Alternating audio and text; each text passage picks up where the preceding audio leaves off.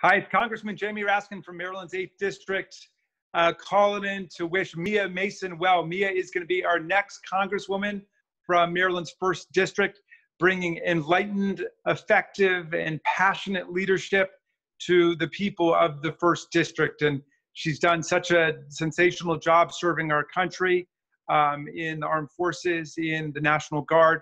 And it's thrilling that she's decided to make the plunge into politics in the year when we need her most. You know how we go out and we say every 4 years, this is the most important election of our lifetime. Well, forget all of that. This is the most important election of our lifetime, bar none. And we need Mia Mason in Congress. We need total victory from Joe Biden all the way down through Congress, the state legislature, the state county councils, the school boards, everything. We need to clean house because Donald Trump said he was going to come in and drain the swamp. He moved into the swamp.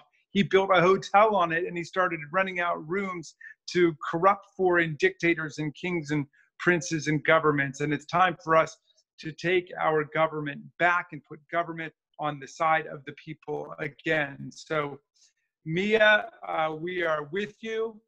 And remember to tell everybody out there that to teach their kids that everything that you need to know about voting is everything that you need to know about driving. If you want to go forward, you put it in D. If you want to go backwards, you put it in R. And the special Foreign Policy 2020 advanced seminar is simple, which is you can vote D for democracy, or you can vote R for Russia and Putin's puppet in the White House, Donald Trump. So let's stick with democracy. Let's stick with the Democrats, and let's make democracy strong again. Thank you, Mia Mason, for what you're doing.